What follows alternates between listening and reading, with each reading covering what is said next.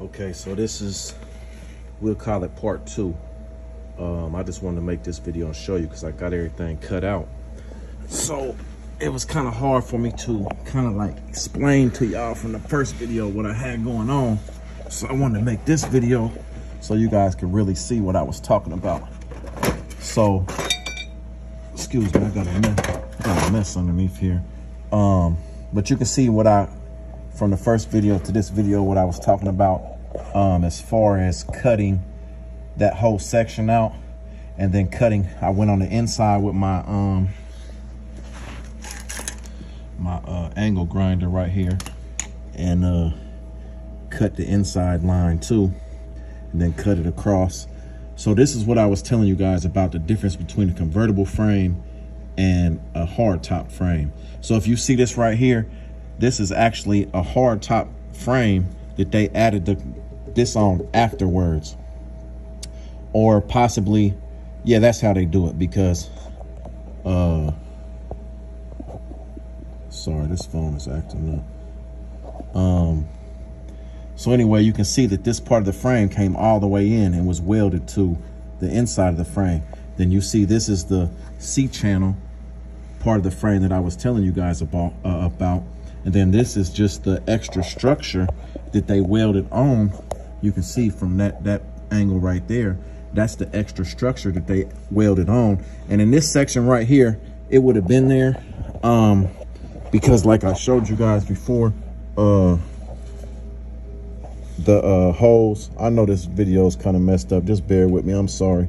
It's tight up under this car, but this is where, you know, the cross member bolts in. But you can see all the way down the frame, if I can get y'all a good picture, all the way down the frame, it's boxed in completely all the way on both sides. So you can see on that side as well, it's boxed in all the way down the frame. So that's the extra support I was telling you guys about with the convertible top versus the hard top cars. So once I cut this apart, once I cut this open, I was able to see inside of here and see that this piece goes all the way in and welds in. Well, this piece was rusted out too. And I tried to save the chunk, but anyway, I cut that chunk out because it had a big rust hole right here in the center. So that structure as well. So I couldn't, you know, replace this part right here without replacing this. So it's going to be like a 2-step, 3-step process, I guess you could say. So first of all, I'll cut me a patch in here, bevel my frame down a little bit. I started a little bit, but it's kind of hard to get in there, but I started beveling a little bit, got it cleaned up. Now I'll make me a piece in here. It's got a slight curve to it. So I'll take a piece of 3/16. First, I'll take my paper like I always do and get my size cut out. Then, you know, use that as my template. Then I'll make that slight curve in it with, you know, a sledgehammer or whatever and a vise. Just put that slight curve in it and get it in there, and I'll weld that all the way around solid. So that's gonna put the structure back into this piece. And now that leaves me being able to come up here in the top. So you can see I got it cut pretty straight.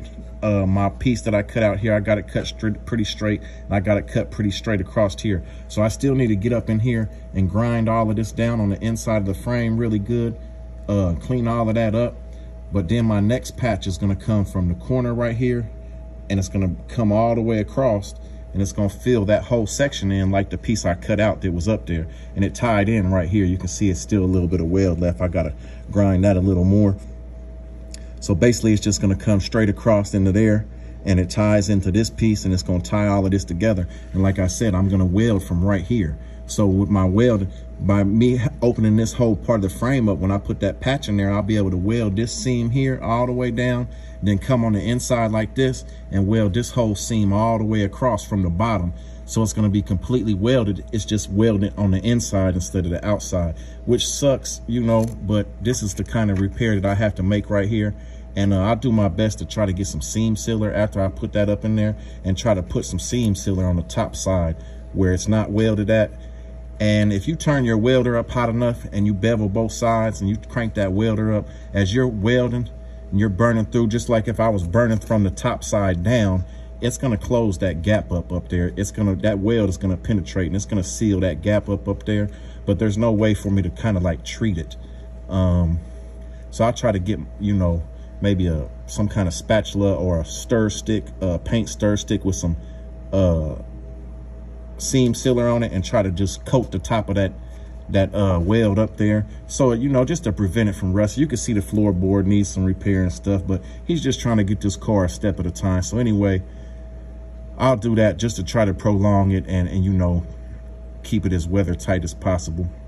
So once I get that piece in there, like I said, then I can make my piece here and my piece that goes along the bottom. And I might make this in one section, just bend it in the brake, bend the 90 on there. And what it's gonna do is gonna come in and swoop and get tied into like right about here in this patch, because that's how it was on the previous repair. Or actually it came all the way up in here somewhere on the previous repair part of the frame. So I'll go ahead and make that little bend in there and bring it up, and then I'll fill that gap in at the bottom and weld it all solid all the way around.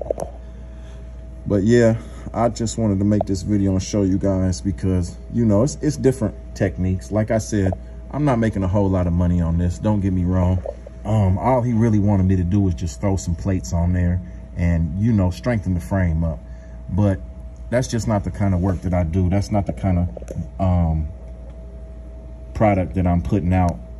So you know, I wanted to go ahead and do it the right way. Like I said, I'm not making a lot of money on the job, but my reputation, my business name, all of that, if this car goes to another shop down the line, I don't want them to be like, because I get stuff in, I'll be like, damn, well, why didn't they just do this? They just slap some patches on there. And by this being an old car, he's going to restore it slowly but surely. You know, I'm sure it's going to go to a lot of other shops, and I want him to be able to be proud to say, oh yeah, I had a patch, you know, I had a spot in my frame right there was rusty, man, and this guy over there at Midwest Customs, man, he did a hell of a job. He cut it all out and you know, patched it all up inside to outside, and you can't even tell. So you know, that's the kind of quality of work that I like to put out.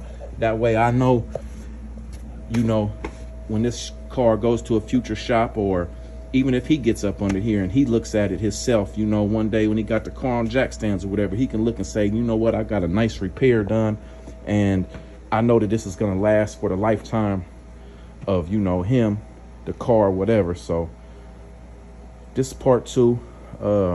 It's late. Like I said, I'm in Dayton, Ohio, so it's probably like 1 o'clock in the morning, 12 o'clock, 12:30, 1 in the morning, something. So this time change got me all messed up too. It gets super dark early.